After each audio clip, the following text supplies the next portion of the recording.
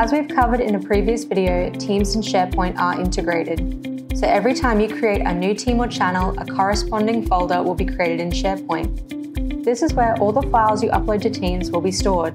However, if your organization already has a Teams site with document libraries, then this can get confusing, as you end up with different copies of the same file stored in multiple locations.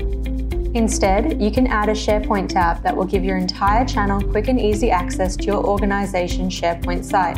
Simply click on the plus sign up above to open the Add a Tab window.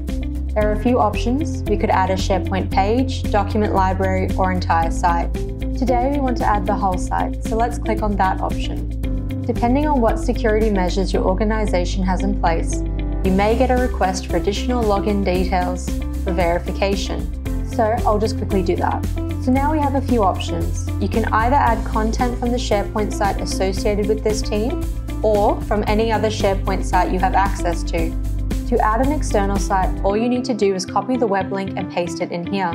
But let's just jump back to our marketing SharePoint option here. We can see a few content options down below, including recommended content, pages, lists, and document libraries. For now, let's go with recommendations and add the home page of the SharePoint site.